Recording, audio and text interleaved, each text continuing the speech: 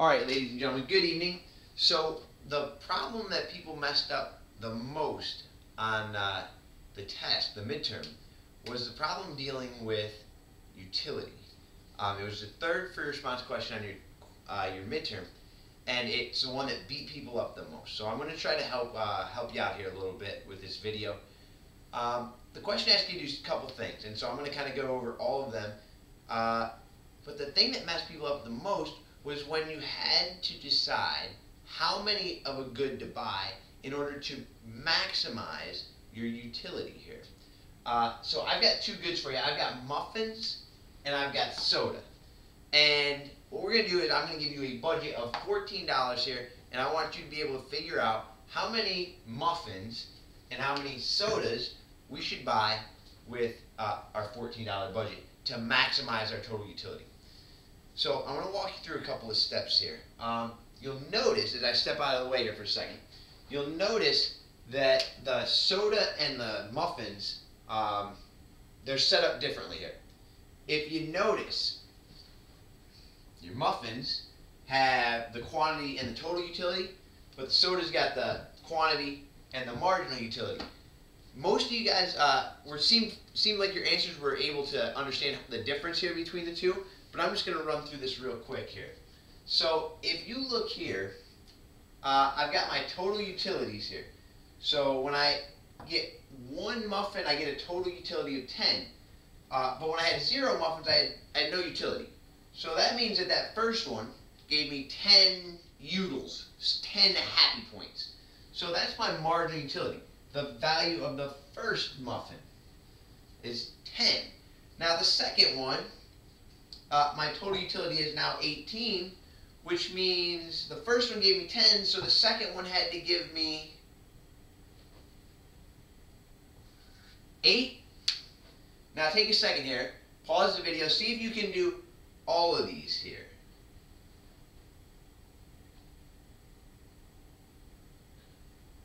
And 18 to 24, 6, 24 to 28, 4, 28 to 30 is 2. That's your marginal utility. So that each muffin that I purchase or consume, I notice my marginal utility falls. It gives me less happiness. Law of diminishing marginal utility here. Remember when I had one of your classmates up front eating Reese's peanut butter cups, and after a while they sure wanted a glass of milk as they ate them and didn't really enjoy them. That's the law that we see here. Now you have your marginal utility here and you have your marginal utility here. And what people did on the test is they said, oh, that's perfect. Now I have enough information to figure out the budget, and they just picked the highest marginal utility. And you notice your highest marginal utility on this side is 10, and the lowest one you have over here is 12. So people would say, oh, I'd buy all the sodas, and that is a mistake. Don't do that. All right? But before we get to the step that you have forgotten here, can you take a second and figure out your total utility column over on my soda side? Take a second, see if you can figure it out. I'm going to pause and wait for you.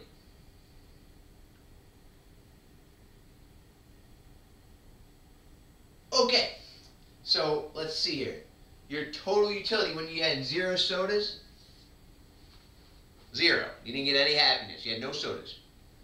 The first one, well, I know the first unit gave me 24, so that's all I have. 24 is my total as well. But now I know the second soda gave me 21, so I got to do this. I got to add to my 24. If I go 21, 24, I'll go 45. 45. I'm hoping I don't mess this up here. 45 and 18, I'm going to go 63. 63 plus 15 now gets me to 78 and 90. Double check myself here for a second. Yeah, I think so. All right. Now the step that you guys forgot here. And I want to try to explain this in a way that hopefully you can get here and make sense to you. So people, they look for the highest marginal utilities, but that's not what you want to do. You want to maximize your bang for your buck here. So if I buy the first soda, it's going to cost me $3, and with that $3, I'm going to get 24 utils. Okay, but think for a second here. I want to say this right. If you're over here, you buy that first muffin, you're going to get 10 utils. But it only cost you $2 to get 10 utils versus $3 to get 24. You got to figure out what the better deal is here. And if you ask yourself over here, okay, well I spent 3 to get 24, how many utils did each dollar buy? Well, it cost me 3, so each dollar got me 8 utils. If you do this, you take your marginal utility per dollar, you take the price, you gotta divide by 3 equals 8. So every util you buy, or every dollar you spend, gets you 8 utils. I hope that makes sense to you. Can you do the rest here and the rest here? Actually, just do the rest over there.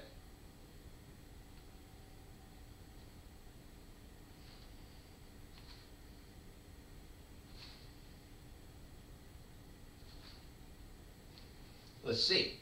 So you got 21 for your marginal utility. For your second soda, $3. So each dollar is going to buy me, divided by 3 again, equals 7. And you're just going to divide by 3 all the way through here. 6, 5, 4. Okay? Now I said do this one, but the key thing to notice, hopefully, can you figure out what you have to change when you do your muffins now? Notice the price. The price of the muffins is 2, where the sodas were 3. So now your dollars, you're going to be dividing not by 3, but by 2. So now think, your first muffin is 10 for the marginal utility. Divide it by 2. So now every dollar gets you 5 utils here. See if you can figure these out now.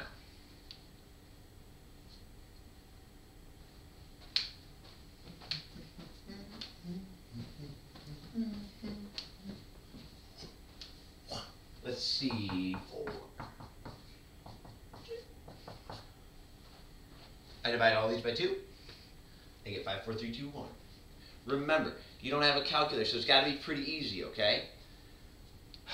Now that you've done all of that, now you have to compare this column to this column. This is where most of you guys, you just didn't make this column. You knew how the process was supposed to work. You're going to look for the highest bang for your buck variable here.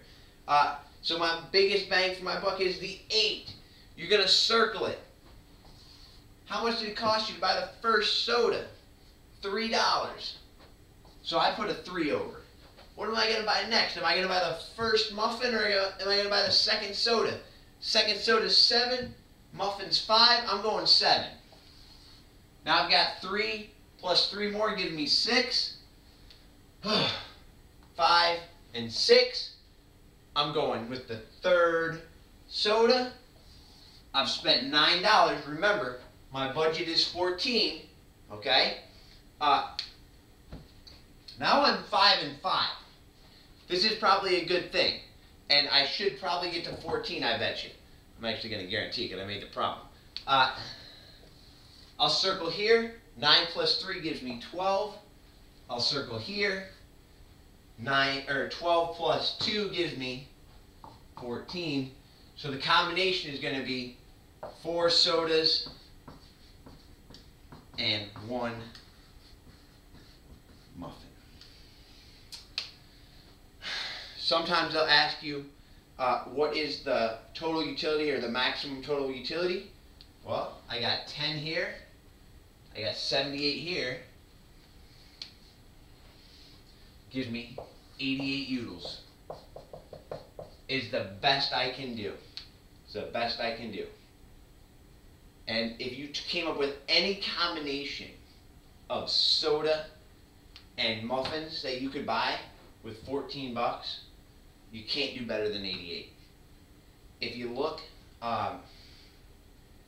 just pick a combination. Let's say we did, just for the sake of it, we bought 3 sodas. That'd be 9 bucks, right?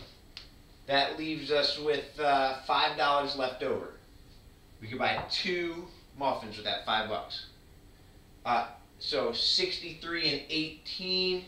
Put me in my math calculator. Boop, boop, boop, boop, boop, boop, boop. 81. 81 is less than 88. Any combination is going to be less than 88 for your total utility. Alright, it's getting late. If you guys have questions, let me know. Overall, super good job on your midterm. Keep working hard. We got a month left. You guys are so close. I'm so proud of a lot of you. So keep up the good work. If you have questions, let me know. Good night, guys.